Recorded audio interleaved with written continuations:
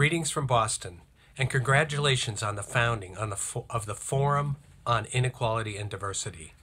I want to share my enthusiasm for your initiative to institute a lifetime wealth tax on the very wealthy and direct funds to capital endowments for young people.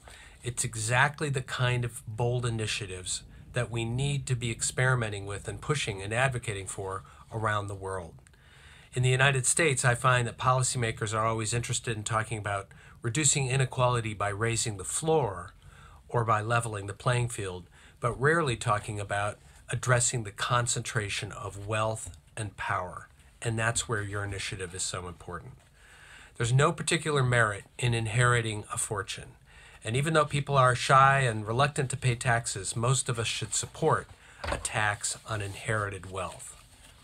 I think we're just beginning to understand the ways in which advantage works over generations and how the intergenerational transmission of advantage contributes to inequality. I myself grew up in a wealthy family. I'm the fourth generation of a meatpacking company, Oscar Mayer, which is, when I was young, bought out by the multinational Kraft Foods. This has given me some insight into the way in which advantage and wealth works over multiple generations. I would argue we're living in a time where it's a new physics of inequality, compounding advantage for the privileged and wealthy and accelerating disadvantage for everyone else. To reverse these inequalities, we not only need bold policy ideas that reduce the concentration of wealth and create and lift up opportunity, we also have to change the stories that hold inequality in place.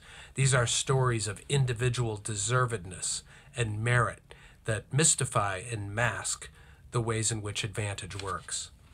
One tactic we found useful in disrupting the narratives of advantage and deservedness is to enlist people who are the beneficiaries of public investments, free college, tax breaks, low-interest loans to buy homes. Enlist them to tell true stories of how public investments made a huge difference in their own wealth building and opportunity. We formed this network called the Patriotic Millionaires. We have some 200 entrepreneurs and wealthy individuals willing to speak out, people with $5 million or more. And they are vocally supporting raising living wages, paying fair taxes, reducing inequality. And their important contribution is to emphasize no one does it alone, no one creates wealth by themselves, no one is truly just self-made. They lift up those stories of the commonwealth and the web of public investments and private family advantage that helps them become wealthy.